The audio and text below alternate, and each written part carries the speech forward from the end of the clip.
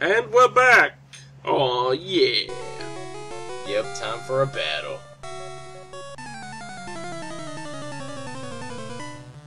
So wait, you know how he said, like, I can't out if I'm another Pokemon trainer? What happens if I tell him no? Well... I feel like this will really be pretty terrifying. Like, the second you lock eyes with someone else, they immediately force you to fight them. Think about that in real life. Like, you're just walking in the street and all of a sudden, like, a bodybuilder locks eyes with you. Like, Oh shit! you're in trouble.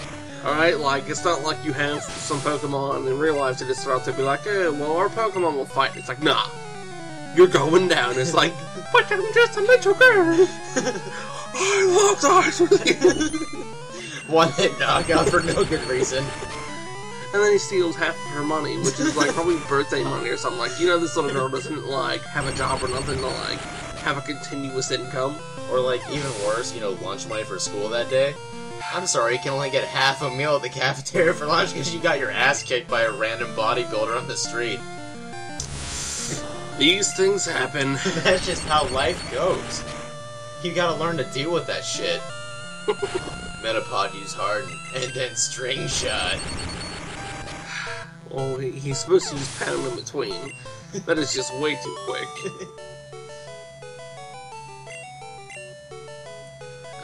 Another successful fight from a racist. How did he not realize that he already ran out of Pokemon whenever he's only got, like, 2? He had 3. Well then. You're just so impressive, you crushed all of them. That's right.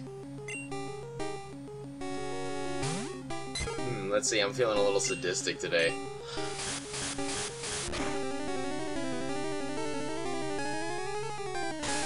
Oh no, Caterpie tackled you. Oh no, 2 damage, what will I do? Oh, you killed it. See, now here's the issue that I take with Pokemon.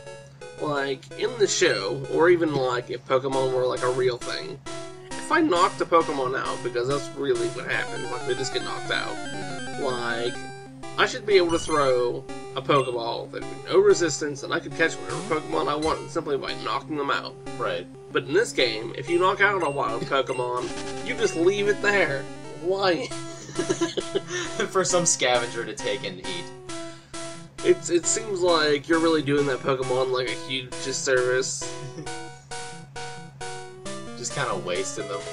Kind of. Like, I could see if, like, you were fighting it and then, like, you were both all of your Pokemon were pretty weak and, like, you know, it was fairly weak, but it seemed like it was strong enough to, like, finish you off and you decided to, like, run.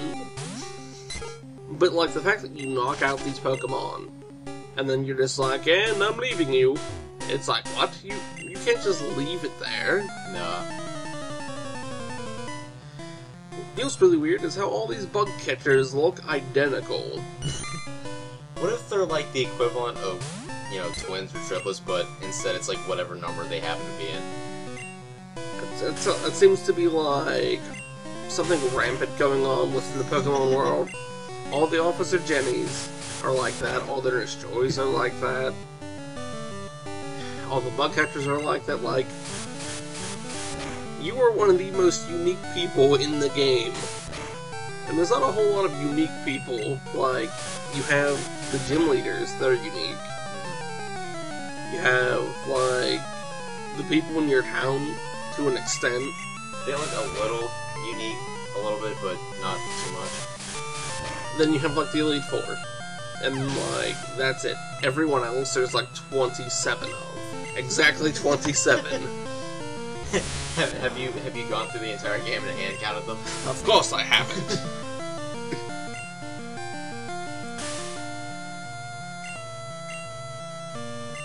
You know, that wasn't sand I threw in his face.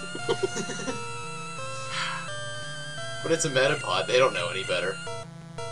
They just keep string-shotting you. They're like, I'm gonna make your speed go down. Even though it doesn't matter. No. Not that you're any better, you're like, gonna lower his accuracy in case he decides to attack me. On that rare occasion.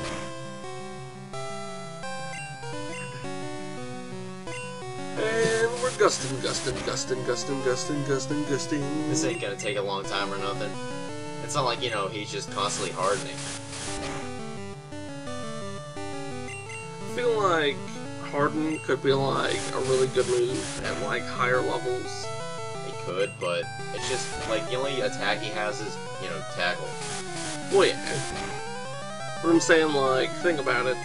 Like, there are points where, like, after a few rounds where you're like the Malphite's defense won't go up any further. Right. Where like each attack is dealing like 1 damage, where before it would deal like 10, 12 damage. That's a pretty significant difference. A bit. So let's say you manage to like get it to harden that much at like, you know, level 99 or whatever. Right. Like Pokemon that are supposed to be able to like wipe out anything in one hit it, and it's like boop, 1 damage. You're like, yeah. Dick move. This fight will go on longer than you have power points for your moves. I think if you're level 99 and you're using Harden, you're just pretty much dicking with him at that point. Kind of. But, isn't that the whole point? Yeah, a little bit. You ever, like, go through these games and wonder, like, how people who are just, say, you know, like, in the forest for a really long time, like, how did they get their income? Well, I mean, it doesn't cost anything to live in the forest, per se. Yeah, but they still had to get that $160 from somewhere. Well, they had it before they came into the forest, and they have apparently never run into each other. Nope. And apparently they don't need it because it's not like they leave the forest or nothing. Well, yeah, exactly. I mean, that kind of adds to, you know, that idea that I had before about how, you know, maybe they're just lost in the forest for a really long time. You're just kind of waltzing on by. Doot, not gonna help you guys get out or nothing. These poor, poor people hiding in the forest. And by hiding, I mean that are lost in the forest. Because, I mean, if they brought money with them, they obviously had intentions on going to the next town and probably buying food at some point. Well, I mean, you figure, like, this is a really early Pokemon. Like, I haven't played the more recent ones. But we can only hope that they eventually started, like, being a little more self-aware. Like, they weren't just, like, static positions, like, I will stand here forever.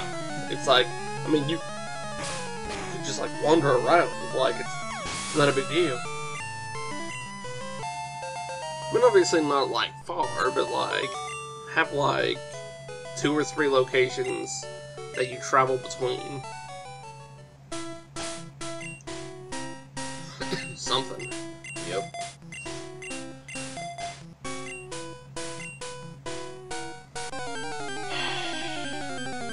You still want me to leave, do they? Nope, this is exactly what happened to all of them. They learned the trick that if you just stand still, you don't run into Pokemon. Nope.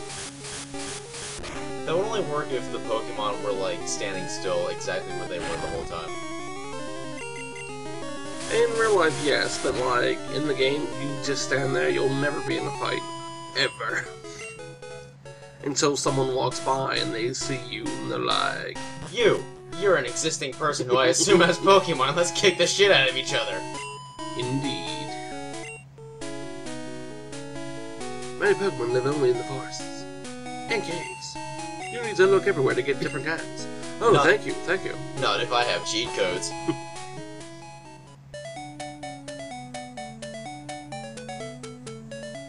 We're in a new town, the color scheme just changed. Yep, now everything is gray and depressing.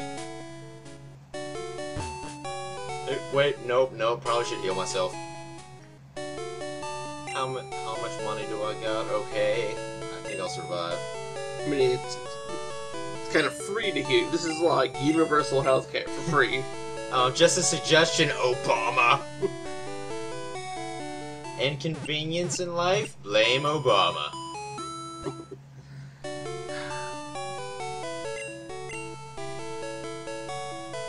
Well, thank you, Nurse Joy. That's not mean or nothing.